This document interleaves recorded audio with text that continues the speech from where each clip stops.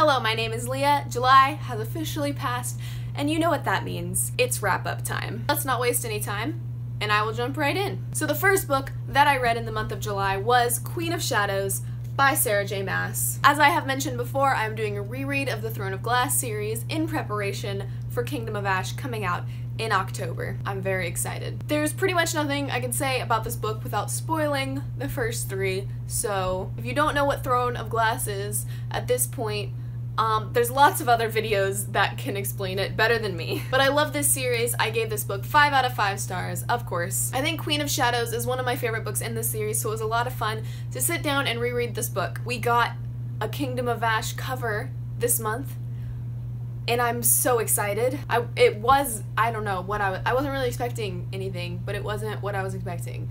That doesn't make any sense. I don't know, I think the yellow color threw me off a little bit. It just looked like weirdly bright for a Throne of Glass novel. I like it, but I'm sure like once it's in my hand and it's next to the other books, it'll make more sense to me. The yellow color, I don't know why, the yellow color just threw me off. So the book after this, Empire of Storms, I plan on picking up next month and rereading that as well. And then counting down the days and the hours until Kingdom of Ash comes out. The next book that I read in July was Mere Christianity by C.S. Lewis. I started this because I had to go to jury duty, which was an experience. I mean, the plus side was that it, was an adult thing, so I feel more adulty. But the bad side is that I had to go to jury duty.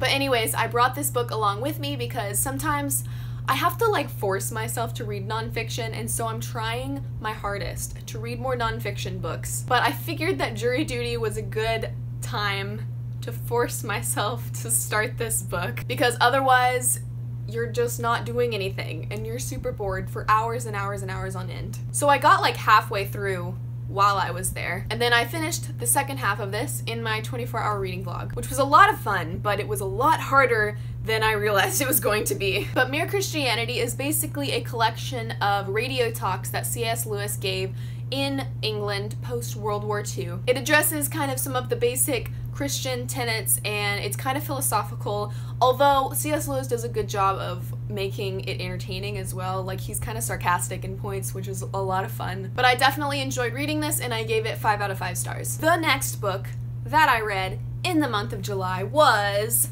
Six of Crows by Leigh Bardugo. This book was awesome. I loved it so much. I had weird expectations going in because I have read the Grisha trilogy before, and it wasn't my favorite thing. I liked the universe, the characters in that book really didn't get me. I only liked one. And so that's why I did not pick up Six of Crows whenever it first came out and it was getting super hyped. I just wasn't a big fan of the Grisha trilogy, and I kind of figured the same thing would be the case with this one. But I just kept hearing so many great things, and to be 100% honest, the thing that kind of pushed that decision over the edge of me being okay, yeah, I'm actually gonna buy this book, is how beautiful this cover is and how freaking cool the black pages on the edge are. I just love the way this looks, and I'm excited to get Crooked Kingdom too because they have the red pages. But I am glad that this beautiful cover attracted me because the characters in this book are so amazing. I loved every second of it. I read most of this during my 24-hour readathon and then finished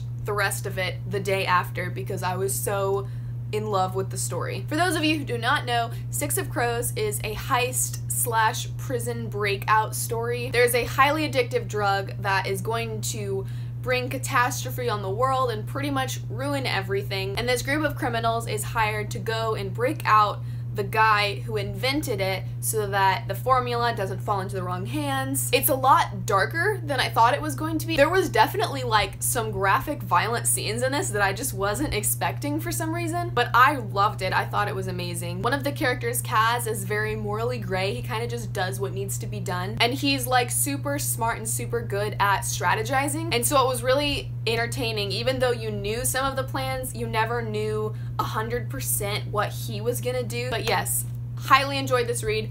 5 out of 5 stars. And the last book that I read in the month of July was Jane Eyre by Charlotte Bronte. At the moment of filming this, I'm just over halfway through, so that's my little post-it note bookmark thing. But I know I'm gonna be able to finish this by the end of the month because I'm not flying through it, but I'm definitely reading it a lot faster than I thought I would. Jane Eyre is a classic, of course, about a girl named Jane who is an orphan and kind of has a really rough childhood growing up in a family that doesn't want her, and then going to a school that is a little bit abusive at times but ends up getting a little bit better. Finally, whenever she's old enough to kind of go out on her own, she gets a job as a governess at Thornfield Hall, where the master of the house is Mr. Rochester. And there's some romance and some mystery because some weird things are happening at Thornfield Hall. Some stuff gets set on fire. There's an attempted murder. All the makings of a really great plot. I'm loving Jane Eyre so far. Classics, again, for me are kind of hard to pick up just because